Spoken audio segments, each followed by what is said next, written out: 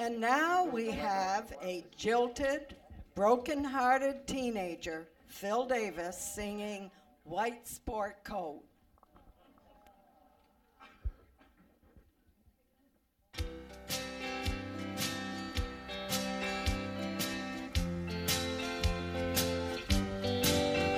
A white sports coat, and a pink carnation. I'm all dressed up for the dance. A white sports coat, and a pink carnation. I'm all alone in romance. Once you told me long ago, to the prom with me you'd go. Now you've changed your mind, it seems. Someone else will hold my dreams. A white sports coat, and a pink carnation, and in a blue moon.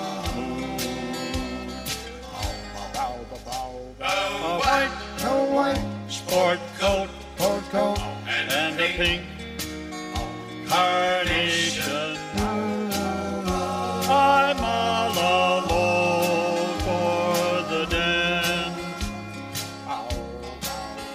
A white sport coat and a pink carnation. I'm all alone in romance. Once you told me long ago, to the prom with me you'd go. Now you've changed your mind, it seems.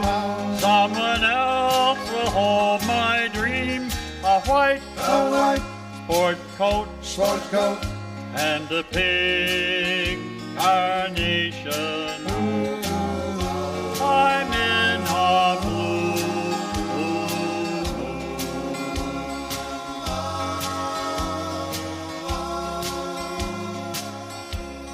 I'd like to thank the guys that helped me out with this. Thank you all.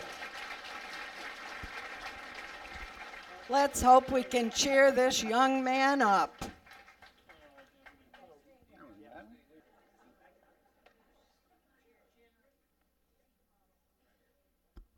Okay, now we got a different act that maybe some of you heard before, because Dortia is pretty well scared of snakes, and most people know that, but she's going to tell you a little about the family that she found. Yes, I know that some of you know how frightened I am of snakes. There's something about them, and I really never could explain it because I've never been bothered or hurt by a snake in my life. But I do have a morbid fear of them. Well, a few years ago, I had to rake the lawn, and some of you heard about it. Well, I haven't been in the grass since. Trust me, I don't walk in the grass. However, our lawn people, Ray and Gracie, had a vacation. Well, of course they deserve a vacation.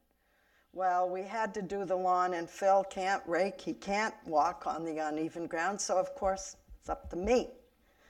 So I took the rake out, and you know what happened the first thing? I saw snakes. I saw 2 adult snakes, and there were several little snakes slithering around. And one of the snakes seemed to be named Mrs. Pitt. And she said, okay, children, I've let you play and hiss outside enough. We're going inside, and I want you to stay inside the pit and no hissing. Okay, they went in the pit, and of course they started hissing around. What do little snakes do? Slither around and hiss. And one of them said, remember, Mommy said if we had to hiss, we were supposed to go over to Mrs. Potts' pit to hiss. And no hissing in this pit. Okay, so they went over to Mrs. Potts' pit, and of course they got to hissing around, and she said, "Children, I really don't want you hissing in my pit. If you think you have to hiss, you go over to your own pot and hiss." Close.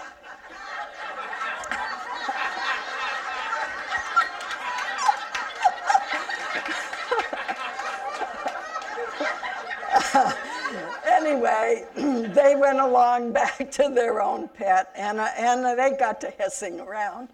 And in comes Mrs.